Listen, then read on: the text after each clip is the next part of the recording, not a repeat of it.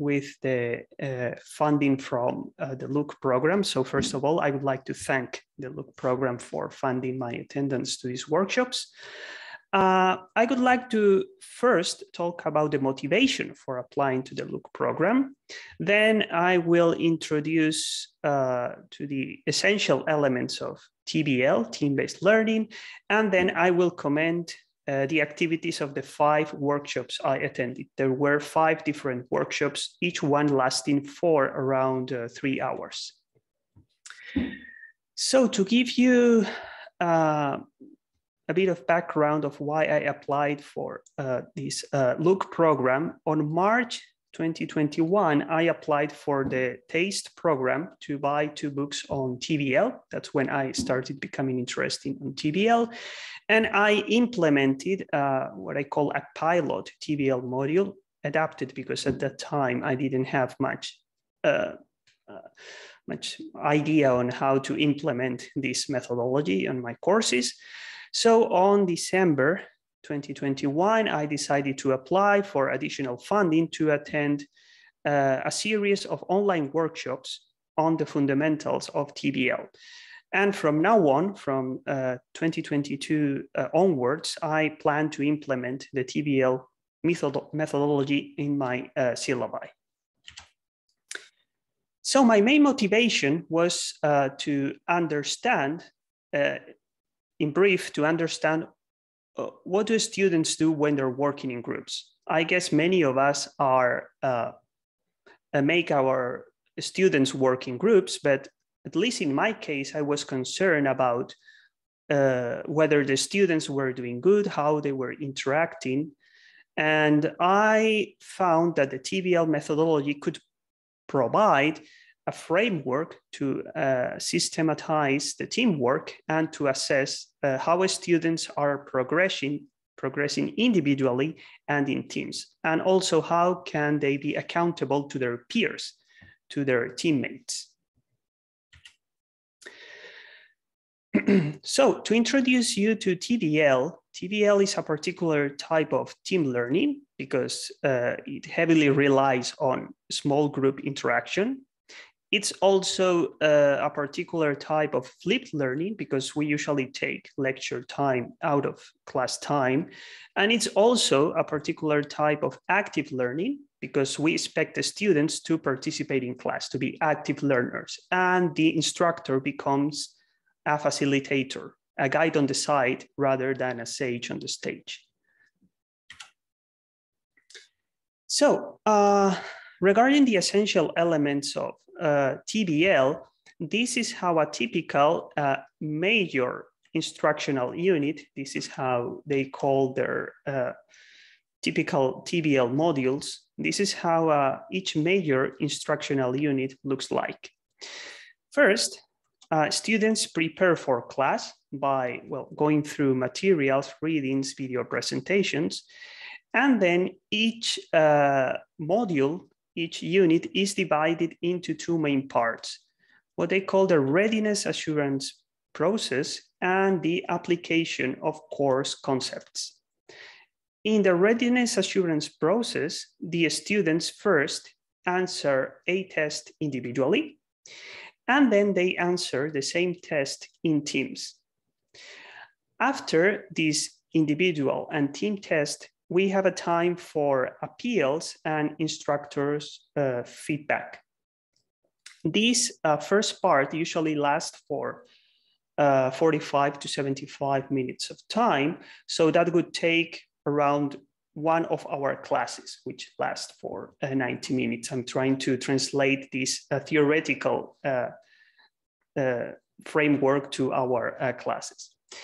Then the main goal of the second part is to apply course concepts. So this can take up to 4 hours of class time, but we can make it shorter according to what the instructors told us on those workshops. So depending on how much content you want to cover, this part can last between 1 hour and 4 hours. So these are the contents covered in these 5 workshops. There were 5 workshops, as you can see in here, each one lasting for 3 hours. So each workshop reproduced a team-based instructional activity sequence. This was really interesting because we were taking, I mean, me and the other people attending the workshops were taking the role of a student. So we were participating in all these activities. And all these workshops were held online. The instructors were from the United States, and most of the participants, there were around 50 participants. Most of them were in the United States, but some of them were also in the UK and Singapore. I was attending from Japan and some Asian countries. Also, I have to say that this methodology seems to be particularly popular in the medical science field. So that's why many of the participants were from universities and colleges in the medical field. But also, well, it can be adapted to other fields as well. So this is how each session happened. So 3 hours, we had the first part reproduced the IRAD and the TRAD. IRAD stands for Individual Readiness Assurance Test. That is the individual test. Then the TRAD, the Team Readiness Assurance Test, the same test in groups. And finally, the debriefing session. Then we have a break and we had the application activities. And this is a more detailed explanations of everything that happens in a TBL module. Okay, we have the pre-training that we have to prepare individually, the RAT, the Readiness Assurance Test, and the 4S applications activities, which takes most of training time. Another interesting concept we were introduced to was what they called backward design or reverse syllabus outline. This is usually the way in which we design our syllabi. We first prepare the materials and we think, okay, what do we want our students to learn or to remember? Then the students come to class and we apply knowledge. We give them some application activities. And finally, the students can create their knowledge in a higher cognitive level by doing any kind of homework or assignment. So we were introduced to what they call the backward design, which means that we should start designing our syllabi with the learning outcomes. First of all, they told us, you should try to think, okay, what do I want my students to be able to do after finishing each learning module? And we have to aim at the higher cognitive level of Bloom's taxonomy. I want my students to create something. I want my students to make a protocol for something, etc., etc.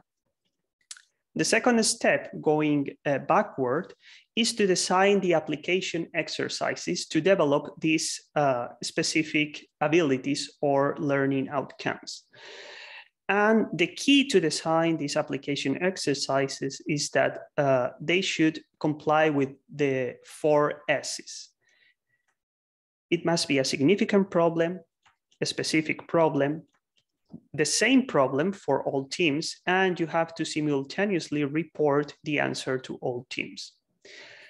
The next step, going one level down, is to prepare the RAD assurance process. You need to prepare a set of questions that prepare the students for these application exercises. And these questions should aim at the lower cognitive levels of Bloom's taxonomy. And finally, you should try to find the learning materials that can provide the scaffolding for this whole learning process.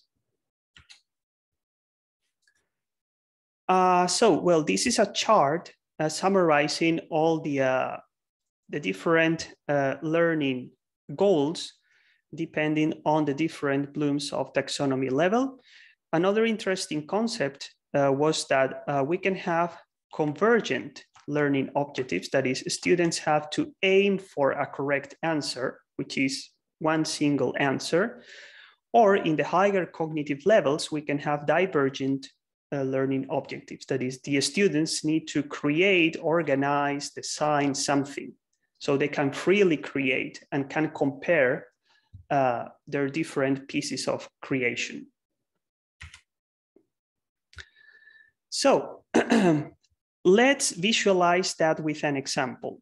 They were giving us this example of a 4S application activity. As I told you, many of these instructors come from the medical field. So many of the questions are related to the medical field. So this is an example of what they think is not a good 4S application activity. Why is that? Because the stem of the question of this application activity is clearly pointing to a correct answer. Mm-hmm. So I'll give you a few seconds to read this question related to, well, dopamine. And then they told us you can transform this application activity into a more complex activity, even though there is still a single answer. So if you read this question, it's related to the well, effects of dopamine in our body. But the difference is that here we are asking the students to provide with the most credible instead of asking the student to provide with a correct answer. So this is one example they gave us on how to design good 4S application activities. And this is an example, a typical example of a divergent application activities. For example, you have to read a paragraph and each team has to summarize the primary argument, and then one member of each team will go to the blackboard and write the answer, and everyone can check the answers from all teams, and then we can have a debriefing session or a discussion. Going one level down, now we are going to the IRAD and the TRAD. We were introduced to how to design MCQs, that is multiple choice questions that promote and measure critical thinking. The instructors were telling us that MCQs have usually a bad reputation among instructors because it's what, let's say, lazy instructors may resort to if they want to grade exams in a fast way. So they told us it's very important that you create these questions that promote critical thinking, that require multilogical thinking, and a high level of discrimination to answer. Once again, I will illustrate that with an example. This is one example, according to the instructors, of a bad MCQ. Why is that? If you read the stem of the question and you read the 4 options, I'll give you a few seconds.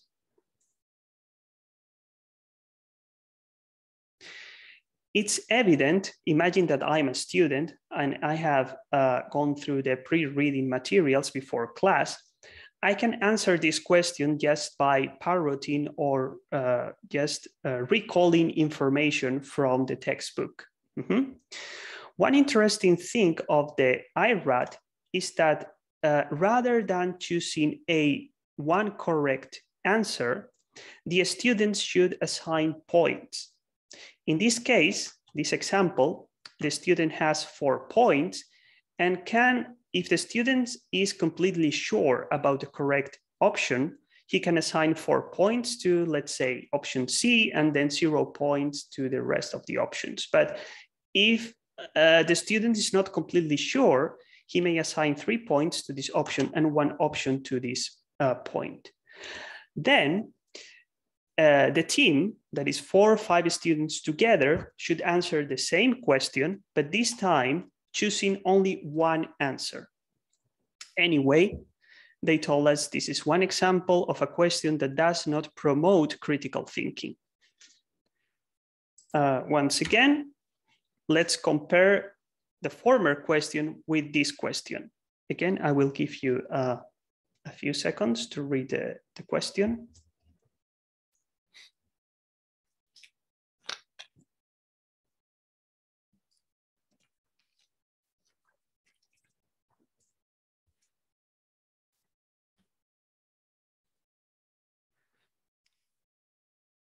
You see that the question is quite more complicated first, because we are asking the student to choose the finding that has the greatest implication. So in this case, the student has to imagine the situation and has to relate each one of these scenarios to a symptom or a characteristic of the Parkinson's disease. So this is an example of a question who can promote critical thinking discussion, intra-team discussion, and can foster conversation and discussion within the team.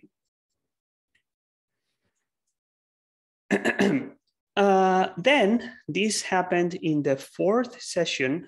We were introduced to some techniques to facilitate, the interaction with the students after the TRAT and after the 4S activities.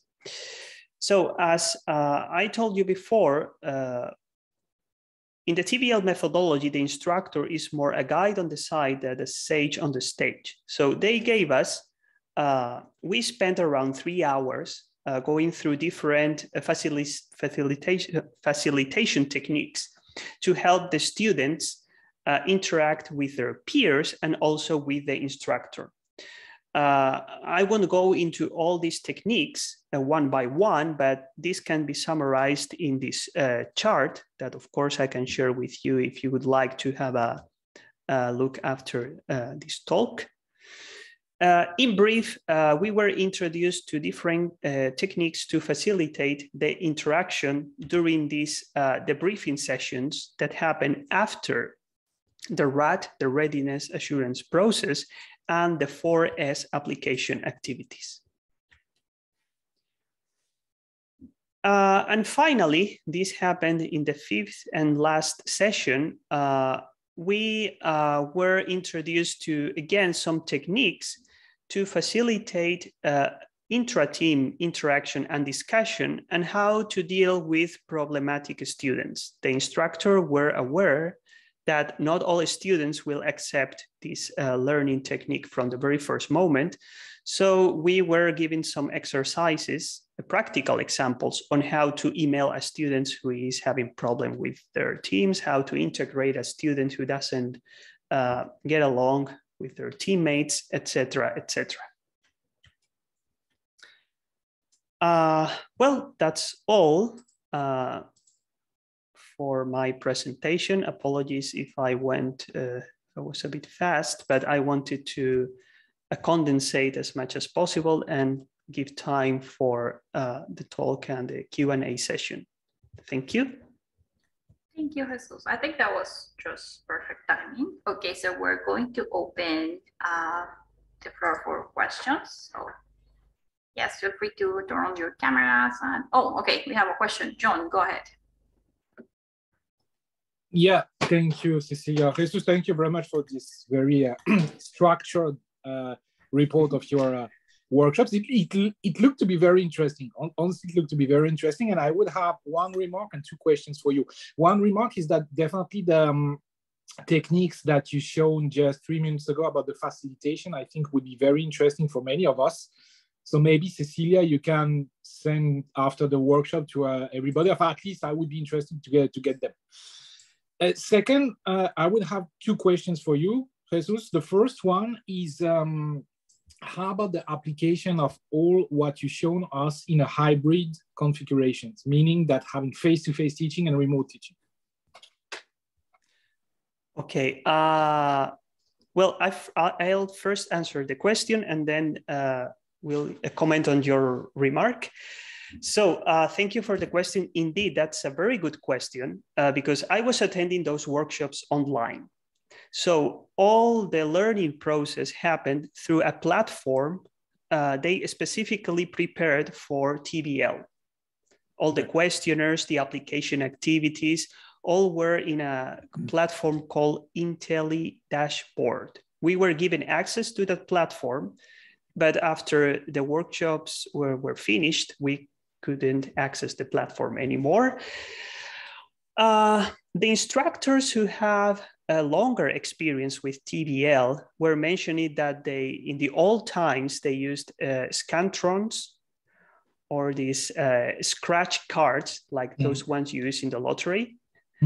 And they could get those cards delivered to their universities. But of course, now in a hybrid context, that could be really, I am trying to picture what would happen in a hybrid class, and it could be quite difficult. I think the methodology can work well either in a 100% online environment or 100% face-to-face environment. Yeah. But hybrid teaching, I don't see that happening, I think. Of course, I'm not an expert. I just attended these workshops, but the group interaction might be difficult. That's my impression. Yeah, I think it makes completely sense. And that brings me to my second question. Do you think it would be possible to implement such kind of thing asynchronously, meaning not having the live interaction between the facilitator and the students?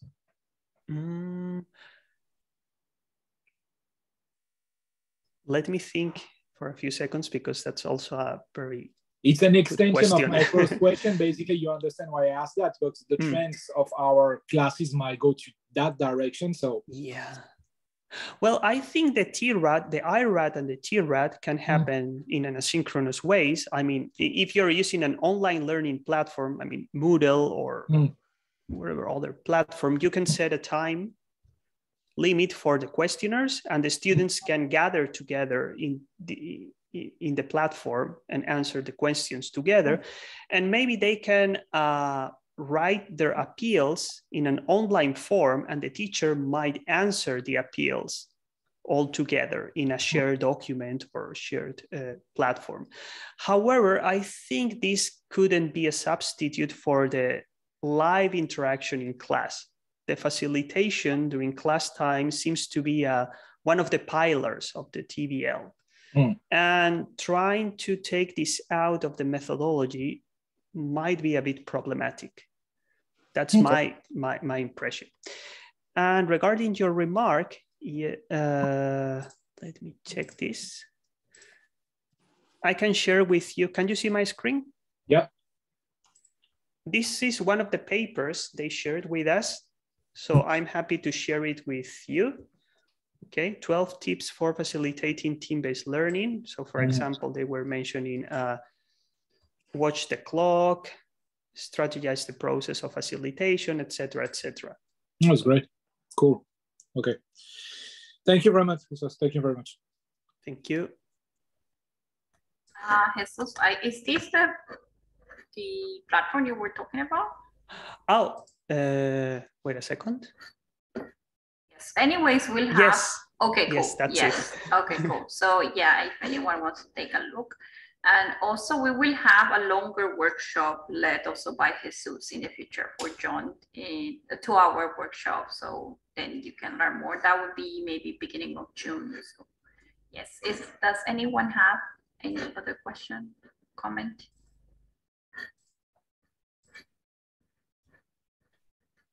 Someone left.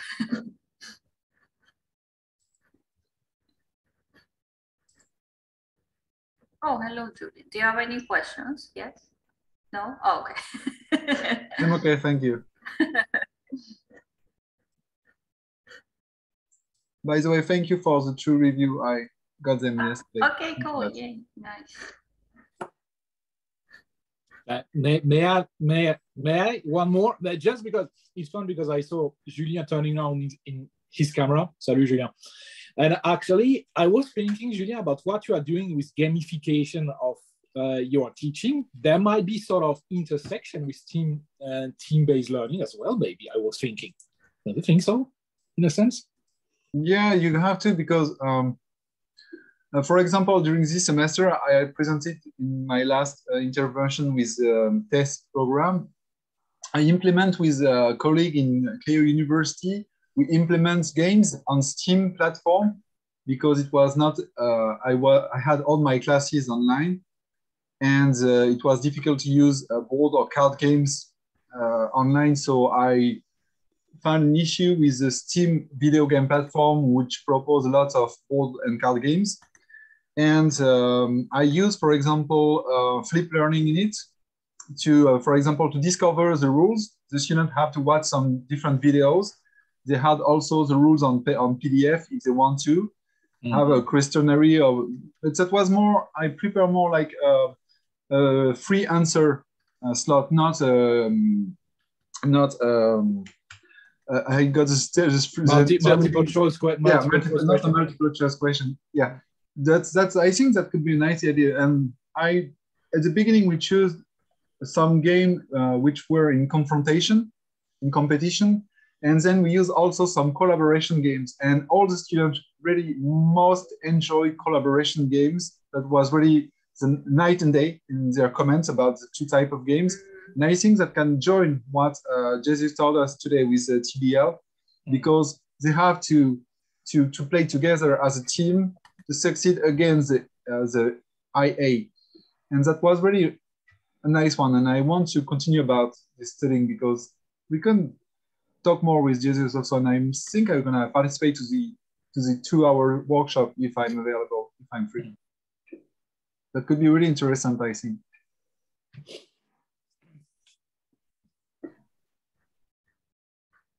Nice. Does anyone have any further comments or questions? It's your chance. Next semester is starting, and you'll have to wait 2 months to get the workshop again. That's it. Are there other tips or things to get it started that you could share, Jesus? Like I could put on the website or share after this workshop with the participants, besides the paper? Yeah, I can send you links to different materials.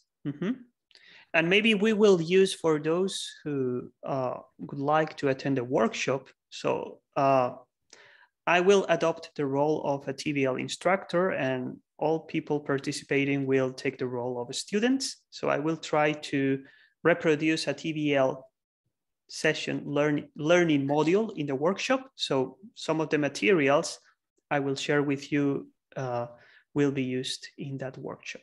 Okay, nice. Yeah, I think that's going to be very interesting to see. Jesus? Yeah. I was looking through the web page of this into dashboard. I'm just curious, like what kind of features or functions did it offer that were, I don't know, different from Zoom? Well, at first, this is not an online conference software. We used Zoom for the workshops. This platform, Into Dashboard, is designed to host all the IRAT, TRATs, and the 4S application activities. Oh, okay. So for example, when you have 4 options and 4 points, you can start assigning points to each option. So if you assign, let's say, 3 points to option B, you will remain with only 1 point to assign to the rest of the options. Oh, I see. Okay. And of course, part of the, well, they were trying to advertise the platform. So you have to pay for it. But it was quite nice, and it's user-friendly. Okay, thanks. So basically, they were using that as a learning management system. It's like a Moodle type. Yeah, okay. Yes, it's a learning management system, and then they show us how the instructor can assign points, because of course the whole purpose of this platform is to have also a way to calculate how many points each student gets by answering either the IRAD or the TRAD, and also to register the appeals to the questions if you are in doubt, and then you can compile all appeals together and use and answer them during the facilitation time.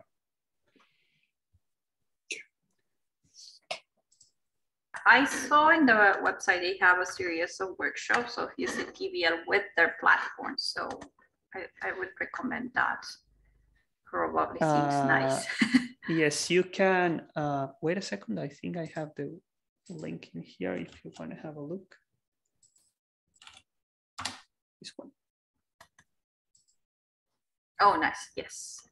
Oh, that's for the one you joined, right? The one I share is using that product, which I believe, yeah, very specific. But I think, yeah, yours it's much more broad and answering James' question, like how does this specific platform would help.